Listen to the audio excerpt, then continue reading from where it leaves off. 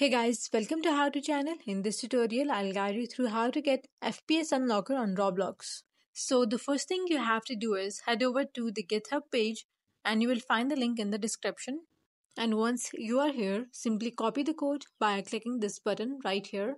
Now what you have to do is create a JSON file. For that, first go and create a text document and name this document same as the name written for the title on the website. So it's right here, you can see it's client app settings. Once you do that, next you are going to paste the code that you just copied inside this file. Now if you look at the first line, you can see where this target is. So you can increase this a bit more if you have a decent performance PC, or you can leave it as it is. And once you are done, just go ahead and save the file. Now the next thing you have to do is go to search bar and search for Roblox. Open up the file location by clicking this button right here. This is not the game directory, so again click on file location.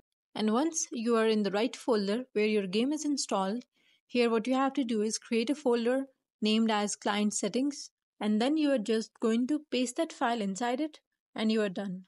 Now in case if your game is running in the background, make sure to close it and relaunch it. By following these steps, you will be able to unlock FPS on Roblox. That's all for today's video. Thanks for watching and please don't forget to subscribe the How To channel.